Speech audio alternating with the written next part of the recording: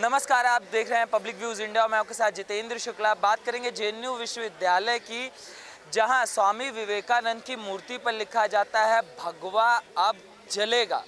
इस समय हमारे साथ नेहा शालिनी दुआ जी मैम जुड़ी हुई हैं, राजनीतिक विशेषज्ञ हैं। मैम से जानेंगे मैम के क्या विचार है सारे मामले को लेके। मैम, आखिर विवेकानंद जी ही क्यों?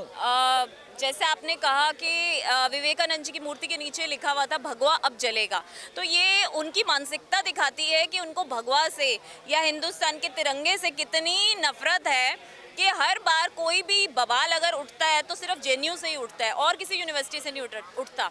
अगर आपको फीस को लेके प्रॉब्लम थी, फीस को लेके माना कि स्टूडेंट्स को प्रॉब्लम होती है, अगर आपको उसके लिए प्रॉब्लम थी तो आप एक तरीका होता है, एक डेकोरम होता है, प्रोटेस्ट किया जाता है, ना कि ऐसी बातें कि शिक्षा को एक उच्च स्तर पर जब स्वामी विवेकानंद जी ने बनाया और आज हम स्वामी विवेकानंद जी को विश्व गुरु के रूप में लेते हैं, आप उन गुरु का अपमान कर रहे हैं। आपने सिर्फ ये नहीं लिखा कि भगवा जलेगा, आपने उनकी मूर्ति को भी तोड़ा।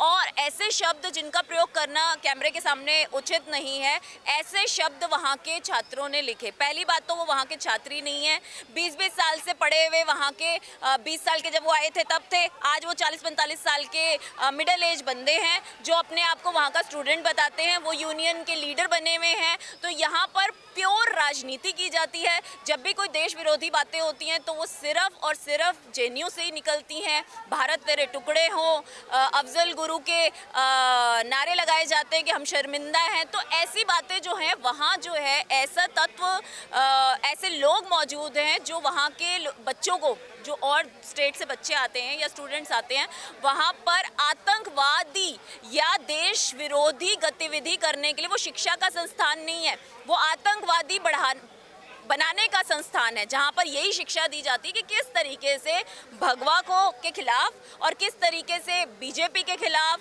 या किसी भी मतलब जो तिरंगे के खिलाफ बातें कैसे की जा सकती है। यहाँ वहाँ पर यही शिक्षा दी जाती है। वहाँ कोई इंग्लिश, हिंदी, इकोनॉमिक्स या पॉलिटिकल साइंस ये सब नहीं सिखाई जाती, वहाँ यही सिखाया जाता है। आप ये पब्लिक प्रॉपर्टी को तोड़फोड़ कर दें, लेकिन इससे किसका नुकसान है? अगर सरकार भी ये नुकसान भरती है, सरकार किसकी जेब से दे रही है? मेरी, इनकी इन सब की जेब से दे रही है। तो यही तो नुकसान है। आप लोगों को ये क्यों नहीं समझ आता?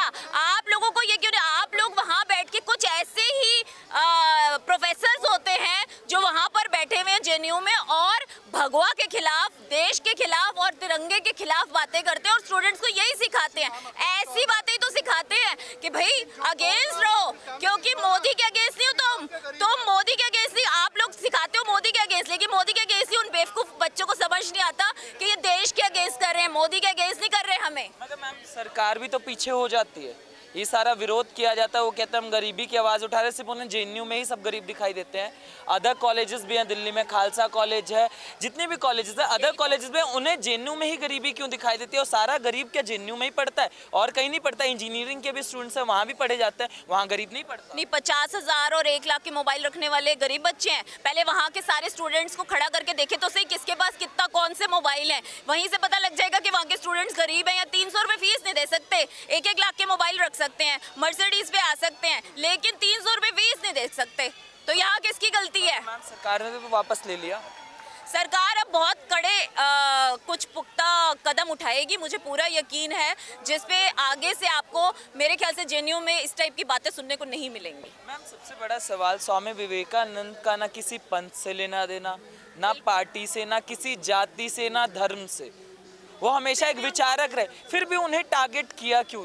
वही तो कह रही हूँ कि वो एक विचारधारा है। अब इन लोगों का दिमाग ये खराब हो गया क्योंकि स्वामी विवेकानंद जी भगवा रंग के कपड़े पहनते थे, तो इन्होंने स्वामी विवेकानंद जी को RSS से जोड़ दिया या मोदी जी से जोड़ दिया। इन पागलों को ये समझ नहीं आता कि जो मतलब ऑरेंज कलर के, कल को मैं भी ऑरेंज कलर की शर्ट पहन के आ जाऊंगी तो मतलब मैं वो हो गई, या मैं RSS की वो सपोर्टर हूँ, या मैं मोदी भक्त हूँ।